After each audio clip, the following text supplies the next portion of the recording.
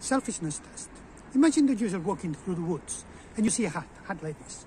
And then you just pass by somebody that looks quite wise and credible, stop you and say, please wear this hat, otherwise 100 people will die.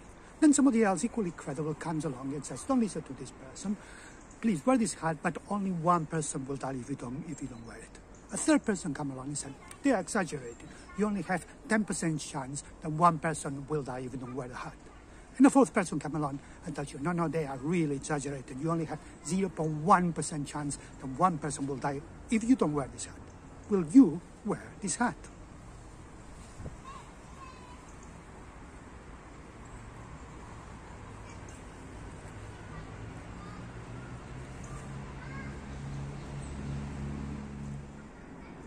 Selfishness test.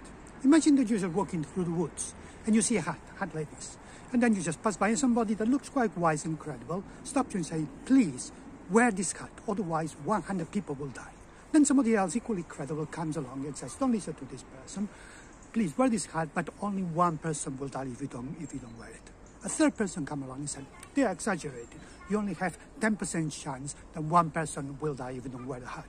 And the fourth person come along and tells you, no, they are really exaggerated. You only have 0.1% chance that one person will die if you don't wear this hat.